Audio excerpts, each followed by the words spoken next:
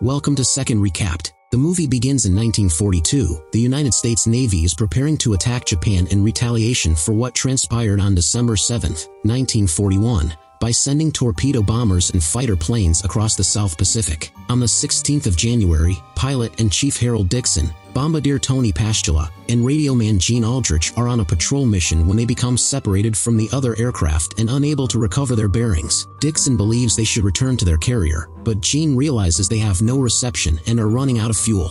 Tony drops the bombs in the sea to gain height, but it's not much help, and because they still can't get communications working, Dixon decides to make an emergency landing before they run out of fuel and crash. The jet safely crashes on the sea, and Dixon emerges wearing a life jacket and pulling the life raft behind him, but his soldiers aren't faring so well. They're having problems getting out of their seats and nearly drowning, barely escaping at the last second, which means they won't be able to collect supplies before the plane sinks. Dixon and Gene surrender their guns as well, making it simpler for them to float, but Tony is trapped with his. After some struggle, they manage to inflate the raft, although it's upside down. By tying their life jackets together and throwing them over the raft, they create a handle that allows them to pull and turn the raft over so they can finally climb on it. Now they just have to wait to be found. The next morning, Dixon and Gene exchange a few words over what happened, each man indirectly implying the other may have done something wrong. Seeing as such conversation takes them nowhere, they decide to take watch and stay alert in case a plane comes by. Turns out they're in luck and a plane does fly nearby a few hours later, but it doesn't come close enough to see them, even when they take off their shirts and wave them around as they yell. The plane leaves soon, and Dixon explains this was their only chance. The plane was on a box search and won't break course that could risk them into enemy territory. The war is more important than 3 soldiers. Procedure says one quick look is all they get. Thinking of their survival, Dixon declares the raft to be a ship of the USA Navy and him her captain, so Tony and Gene will be following his orders. They take inventory of the things they have in their pockets, but it's not much, mostly a bunch of tools and random things like wires, plus an empty water bag. Gene also has a knife that Dixon orders to be kept in his pocket to avoid the risk of cutting the raft, to protect the raft and avoid wearing it off. Dixon also orders them to take off their shoes and throw them in the ocean, but he doesn't throw his own, which irritates Gene. The hours and the days begin passing as the soldiers try their best not to let the isolation drive them crazy. They chat about various topics, sometimes even sing to keep themselves entertained. Tony obsessively cleans his gun, but also promises Gene he'll introduce him to his sisters since they make a wonderful couple. The sun is scorching during the day, so they little by little lose each layer of clothing, gaining blisters on their skin. The nights are cold, and when they sleep, they're haunted by nightmares involving drowning or the guilt of the possible mistake that got them in this situation in the first place. The 3 of them don't sleep at the same time though. One always stays awake, and they take turns to watch in case they find a plane or an island. It's during one of these watches that Dixon decides to relieve himself in his own shoe and drink his own pee to at least try to satiate his thirst a little. One morning, when they feel a nice breeze moving the boat along, Dixon makes some calculations to have a vague idea of where they are heading. There's a chance they'll reach some islands, but it'll be weeks before that happens, so Gene decides he wants to try fishing to avoid starving to death. With some wire and cord, they make a hook that they throw into the sea, but whatever bites is strong. Tony has to help Gene pull back, and when they finally recover the end of the line, the hook is gone, reminding them there are some dangerous creatures out there.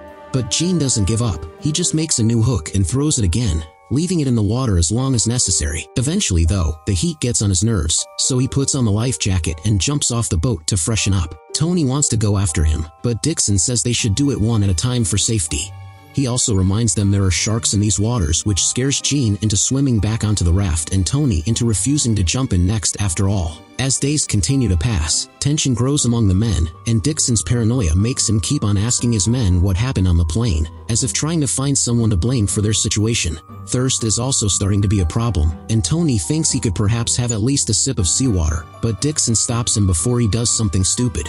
Gene comments on how many more shoes they may fill with the yellow stuff when he's suddenly interrupted by Dixon crying out in triumph. He's found a pencil in his pocket that he had overlooked before. Now he can draw a chart and keep an eye on the direction they're heading. If they want to reach the island, they need to keep the wind in their favor.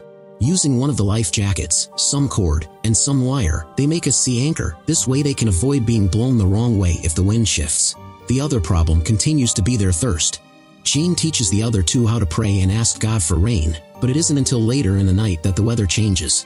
Laughing in happiness, the men collect as much rainwater as they can on their shirts and the water bag. After a week of being adrift, Gene finally gets tired of failing at catching anything with his hook, so he takes out his knife, ignoring Dixon's protests and worrying over the raft. After a few random stabs at the water, Gene is successful in a big way. He's managed to kill a shark, which they bring onto the raft and open to eat the little fish it recently consumed. They save the shark meat in their socks to be used as bait later. This little dinner of theirs, though, has some serious consequences, because they keep throwing the shark blood into the sea to keep the raft clean. Other sharks have smelled it and are now following them around. So when one night, a sleepy Gene distractedly puts his hand in the water, it gets bitten. Luckily, he takes it out before he loses it and Dixon wraps it up with Tony's bandana, but the damage is done. 2 weeks since the accident have passed, and while they haven't gotten another catch like the shark, they do get one more day of rain to refill their water bag. Hope is starting to be hard to keep, and Tony begins looking at his gun with some depressing thoughts in mind. Gene takes it from him just in time when a bird lands on their raft and shoots it, causing the body to fall into the ocean. Dixon wastes no time jumping in to recover it, but the bird's blood has gotten the attention of a shark as well. The boys try to shoot it, but the gun gets jammed, so Dixon has no choice but to swim as fast as he can. Luckily, he makes it back to the raft before he gets caught, and now they have bird meat to eat, which Dixon thinks tastes like chicken. Since the gun can't be used anymore, Tony throws the bullets in the ocean, sad over what a sign of defeat this could be taken as. On the morning of day 20, Dixon wakes up to discover all 3 of them have been sleeping, so there's been no watch. Gene thinks it's not worth the trouble. It's been 2 days with no wind and the islands aren't coming any closer. He calls out Dixon for his map, not understanding how he could have calculated their position anyway if their plane had been lost and they didn't even know what their starting point had been. He also thinks it's Dixon's fault that the plane got lost because somehow he had flown them out of range. After lots of arguing and yelling, Dixon admits he had been expecting to see islands a couple of days ago, so yes, their course is off. His memory finally kicks in and he remembers what happened on the plane. He had fallen asleep. It was only a couple of minutes, but still enough for them to miss their turn. He apologizes for his mistake, knowing he will never be able to make up for it. A depressing mood falls over the raft, so trying to make things better, Gene picks up the chart and says that while it may not be perfect, it's their only hope to return home.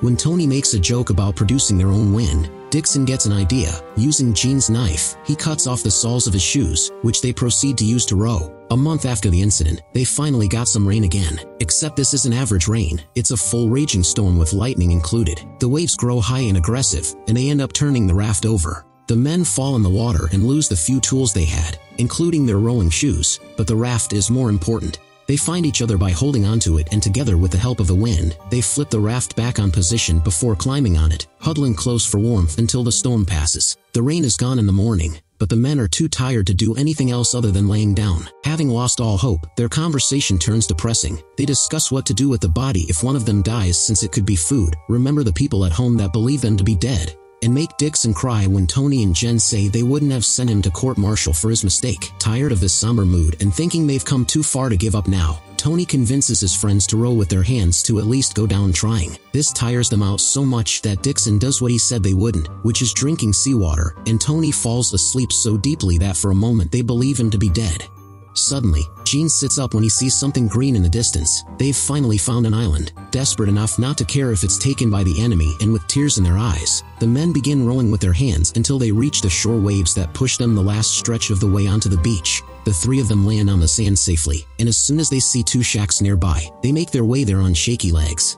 This landing occurs on February 20th, after 34 days at sea and sailing their raft for over 1,000 kilometers. Dixon is given the Naval Cross for bringing his crew to safety when they are rescued, but he never flies another combat mission again. Tony is unable to pursue a career in the Navy due to his injuries, and when he dies in 1986, his ashes are spread at sea. Gene works as a radio operator during the war and marries Tony's sister in 1946.